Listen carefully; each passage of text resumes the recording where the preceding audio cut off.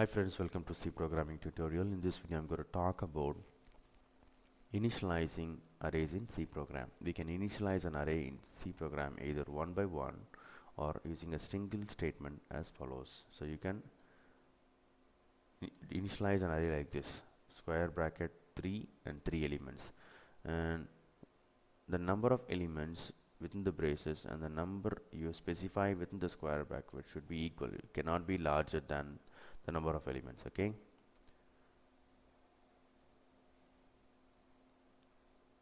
so you can also initialize like this without giving number within the square brackets. Okay, so what will happen is an array just big enough to hold the initialization is created. How to access an array element? You can access an array element using index number.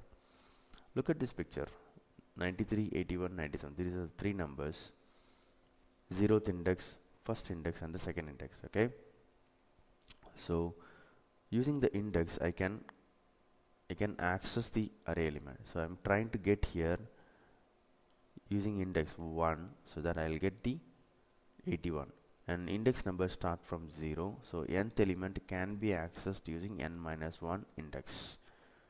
So let me show you a simple program. Three numbers I've initialized, then I'm going to access a second number, okay, and I'm going to print it.